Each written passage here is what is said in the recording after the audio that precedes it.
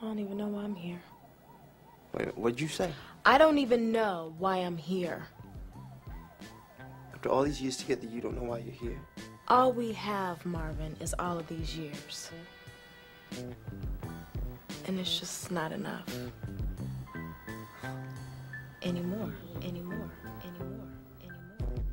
Let me say this too, because this has to be said, Sister Nikki.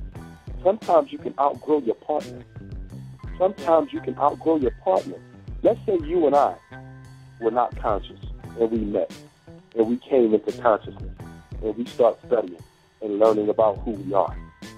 Okay? And let's say I'm Christ out. I'm not taking any credit. Let's say I'm Christ out, or, I'm addicted to Muhammad, whatever the situation is. You've moved on. You're growing. You've gotten beyond the whole religious dogma thing, but I'm still there.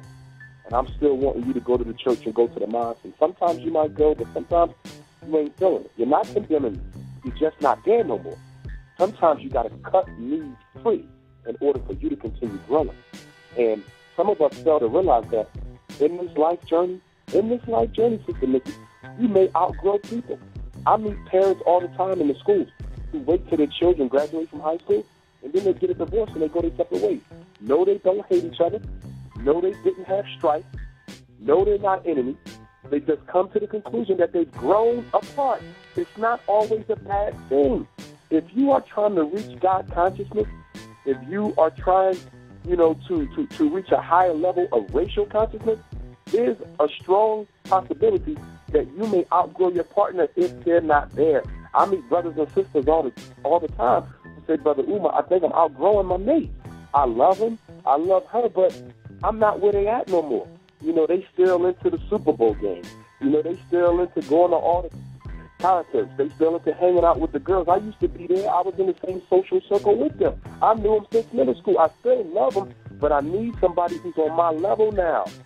It's difficult for somebody with higher consciousness to spend your life with somebody with lower consciousness.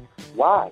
Because your partner is supposed to reinforce your level of consciousness and help you grow.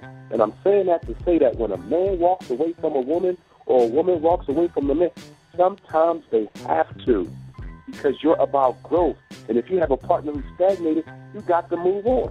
For example, in the chemically addicted population, I do a lot of speaking at the halfway houses with brothers and sisters in recovery. And I often run into this where, we dated, we got hooked on drugs together, we got off drugs together, but she keep going back.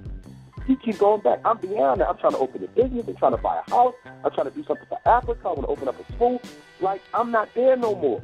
But Brother Umar, she don't want to move. And guess what? You got to cut the baggage. We do outgrow each other, and it's not always a bad thing.